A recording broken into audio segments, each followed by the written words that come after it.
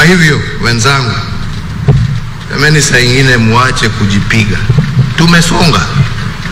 Tumesonga. Mastori ya watu huko kupepeta huko kwa mikutano, kuongea mauongo huko, haiwezi badilisha yale yamefanyika. Tunaelewana wenzangu? Let us remain focused.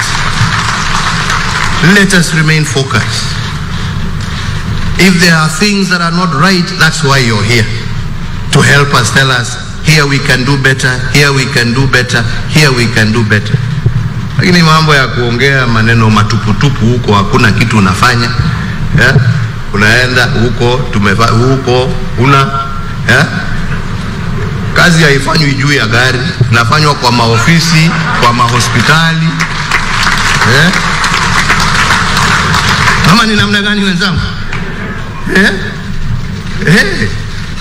Kazi inafanywa huko hospitali. Nasa endi huko kusimama kupiga mtu.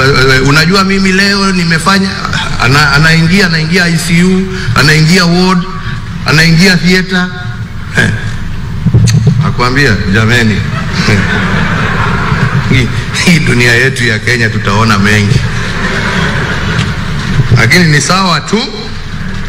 Kwa hayo machache na mengi, it is now my distinct honor and pleasure to declare this conference officially open, and I look forward very keenly to receiving the report of the outcome of your deliberations. Thank you and God bless you all. Asanteni sana. Thank you. Tumpigie mheshimiwa makofi. The Garden of Joy is a green project. We are telling you to put a roof whose water you can drink, put a storage tank for harvesting water, and use biodigester to recycle water. And what a privilege, what a joy, you know, it is to be right here at the Garden of Joy. Queen. Yes. Another thing I would wish to add, Muteti, is about accessibility when you enter to the project. The accessibility is very awesome. As you can see, we have a 9-meter wide road. Mnaesa pitana magari mawili. There is no jam with this project. You can see we have accessibility, and along every road there is a lot of plants which are planted there. And I want to assure you that hair here is purified.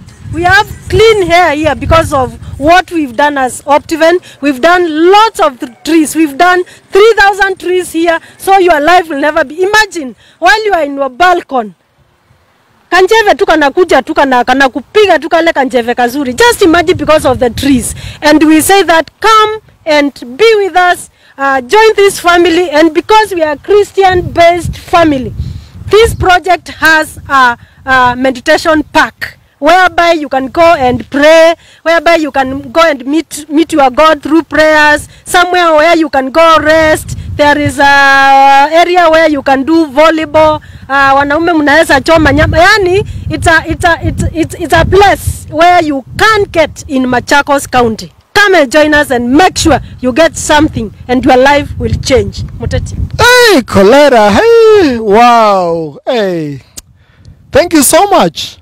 And I can see people, they want to commit to this project. Please give them your number. If you want to commit yourself today, in fact today we have an offer which is ending at Sasita Usiku. Yes, make sure you call me. I'll give you this information. 0722 90 1789. Call this number 0722 901789. That's my personal number. I'll make sure I take you through even the process of getting this land, because you have to come and see first.